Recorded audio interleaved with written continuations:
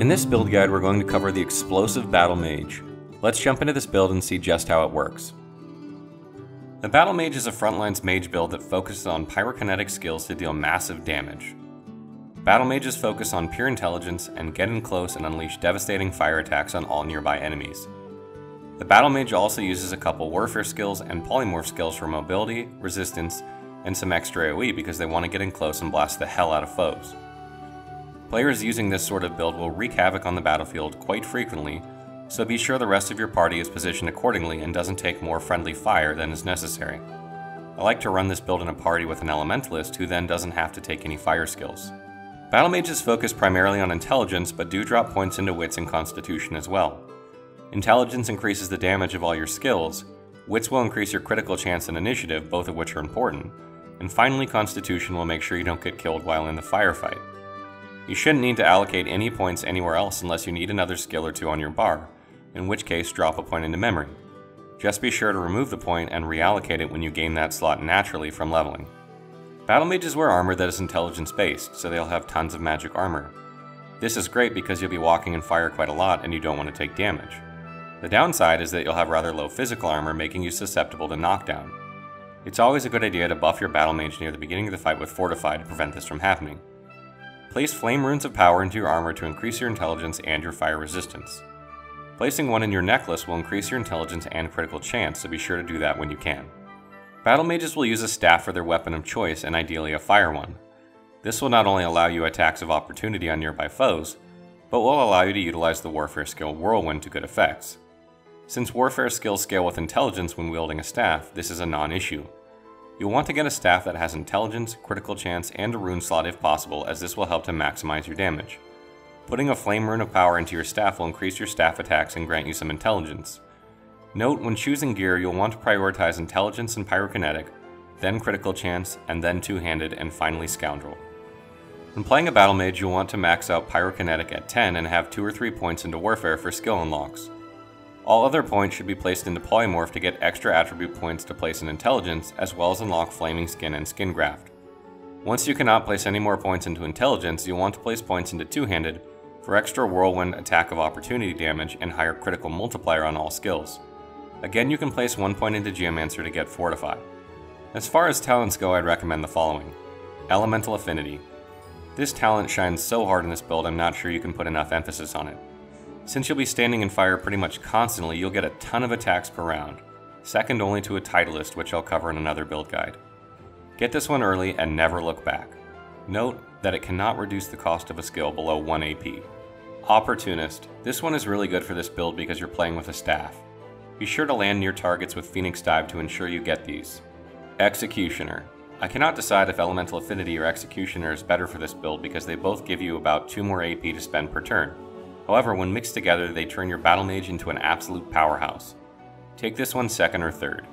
Savage Sortilege. Very useful later on in the game when you start to focus on optimizing your gear and your critical chance starts to rise above absolutely disgraceful levels. Far Out Man. You have many mid-range skills with this build, and this talent can help push the range out just a bit more, improving their effectiveness. Torturer. You might get more use out of this talent than just about any other build. Not only does it extend the duration of your burning and necrofire status effects, but it also increases the extra damage of spontaneous combustion by about 25% per status effect. Demon. Having extra fire resistance is never a bad thing for Battlemage, so this talent fits here. If you decide Torture is a no-go, then take this one instead. Now that you've decided which talents and abilities you want, we'll need to identify just which skills work best with this kind of setup. Battlemages will use a mix of pyrokinetic and warfare skills to deal massive amounts of fire damage. Since builds evolve over the course of the game, I'm going to put the skills in order from earliest obtainable to latest because you won't be able to get them all right away. Pyrokinetic Skills. Ignition. This is your early game fire AoE that deals okay damage for 1 AP. It doesn't hit friendlies, but will hit objects near them, setting them ablaze. Take this early and consider dropping it later on. Fireball. A great AoE that deals decent damage and can help control the battlefield. Don't be afraid to cast this exactly where you're standing to trigger Elemental Affinity if there are enemies around you. Spontaneous Combustion. A great range skill that not only deals decent damage, but also consumes the burning and necrofire status effects of an enemy into instant damage. Try to use this only on burning or necrofired enemies. Supernova. This might be the skill that makes the best case for this build. It costs a hefty 3 AP but deals incredible damage. Be sure you're standing in fire when you use it to reduce its cost by 1 AP, and be careful not to damage your party members. Flaming Tongues. Probably the second best skill for this build, this will essentially give you multiple attacks of opportunity if anyone comes near you for 3 turns. Between this and Opportunist, I can't see why you'd play a ranged Pyromancer. Master of Sparks. This skill deals amazing damage when you use Whirlwind. Sparking Swings only shoots 4 balls out before it wears off, or it would be listed here. This will help you get in some AoE fire damage. Laser Ray. A great damage dealing skill that can hit multiple targets. Be sure not to hit your own party members and try to be standing in fire when using it to reduce its hefty cost of 3 AP by 1. The smoke from it can hide you from ranged attacks. Epidemic of Fire. This skill requires 3 AP and 2 SP, which makes it a once per encounter type skill. What's really good about it is that it uses Cursed Fire, meaning you can set the Necrofire status effect with it. Warfare skills. Whirlwind. Will deal damage based on your staff type and has decent AoE, especially early on in the game. When combined with Master of Sparks, can absolutely destroy nearby enemies in one attack. Phoenix Dive. This is your means of jumping into the fray, literally. The fact that it does some fire damage is just an added bonus. You can replace this with another skill that does the same thing, but you'll have points in Warfare already anyway. Thick of the Fight. If you decided to put 3 points into Warfare, I recommend taking this skill.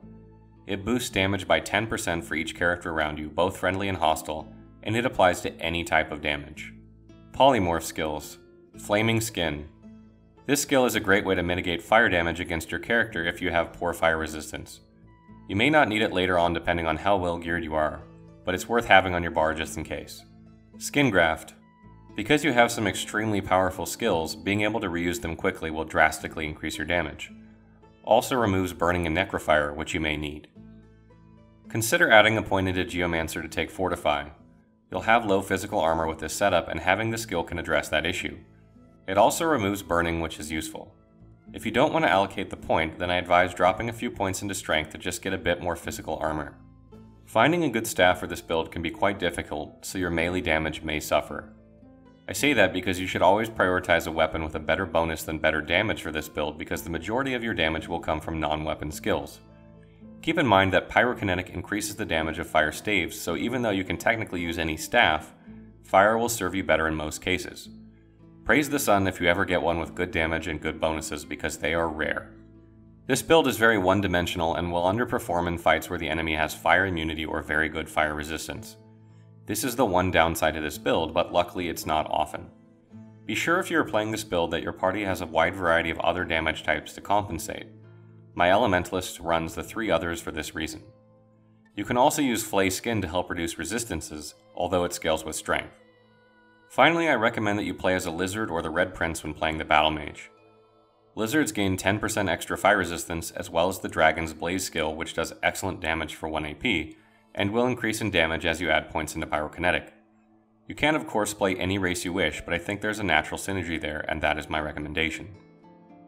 Be sure to check out our other build guides on our channel for each archetype: Warrior, Ranger, Mage, Rogue, and Summoner, with more build guides coming every week. Good luck, Sorcerers. Rivlon is counting on you.